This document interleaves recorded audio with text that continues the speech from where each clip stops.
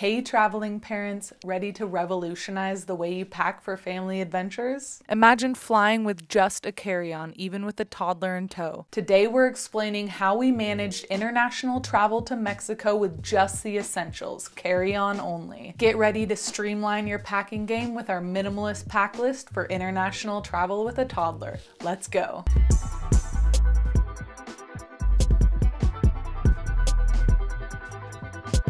This is part 2 of a 3-part series about traveling with a toddler, so be sure to check out the last video and subscribe so you don't miss the rest of the series. Stick around till the end where I talk about what I liked about this pack list and some things I would have changed. Let me kick things off by emphasizing a crucial tip for minimalist carry-on travel with a toddler. Less clothing is key. We opted for 4 outfits each, a strategic move essential for keeping our luggage light and manageable.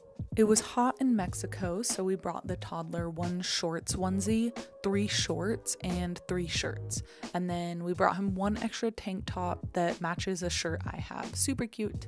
He also has 1 swimsuit and 1 reusable swim diaper, a hat, sunglasses, and shoes because he just started walking. For toiletries, he has baby shampoo, a toothbrush, toothpaste, Aquaphor, vitamin D, acetaminophen, sunscreen, nail clippers, and Pedialyte. I always bring Pedialyte and acetaminophen when we travel with the baby, just in case he gets sick. Here is a quick overview of what we packed for us 2 adults. I won't get into the specifics, but it was 4 outfits each. So here you can see we have 1 packing cube with all of our clothes in it, 4 outfits each for 2 adults and 1 toddler. We brought the hiking backpack instead of a stroller because we figured it would be easier to navigate the streets and public transit with the baby in a backpack. So in this first pocket, we put the soft carrier. This hiking backpack has 26 liters of storage, so we were able to put extra stuff in it. In this lower pocket, we have the life jacket, and we also put his sleep sack in there. The life jacket we only used once, and the sleep sack we didn't use at all because it was too hot. So 2 things we definitely could have left at home, and this is something that we will think about for our next trip, not to bring those items. Okay, in this back pocket you saw we had extra wipes, and then we also stashed our 2 hats in there. Then in this front pocket, we stashed a couple of extra diapers. Just keep in mind that you can buy diapers almost anywhere, so we didn't actually bring very much diapers and we just bought them in Mexico. And a pro tip, hiking backpacks are able to be gate checked just like strollers. Makes it very easy to bring.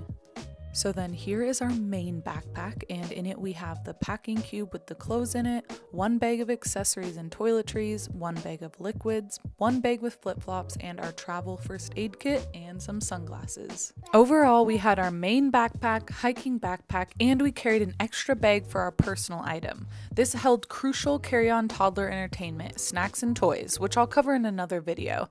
This extra bag was invaluable during the trip, serving as a convenient stash for snacks and toys.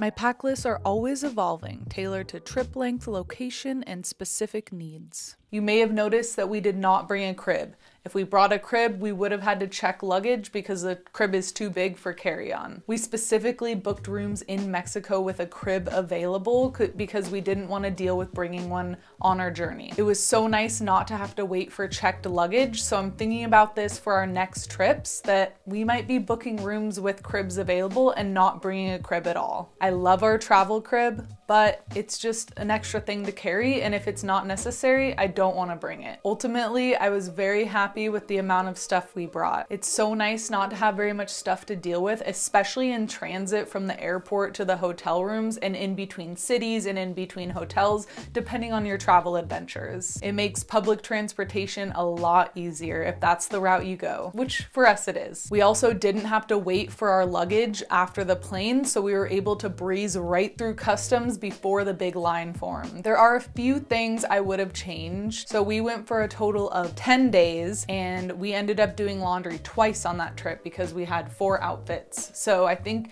if I did the math a little better and brought 5 outfits and we only needed to do laundry once, that would have been more ideal for what I would want. An extra outfit each would have been probably more than we had room for. So I think 4 outfits, totally doable, and I would be happy to bring that amount, but I would want to do laundry more often. So ultimately I was happy with the simplicity and the small amount of outfits we brought. So I think it's just something that you can think about. Do you want to do laundry more often, or do you want to bring less stuff? Because no matter how long your trip is, I think you can probably just bring 4 outfits each and be totally fine whether your trip is a weekend, a week, or a month.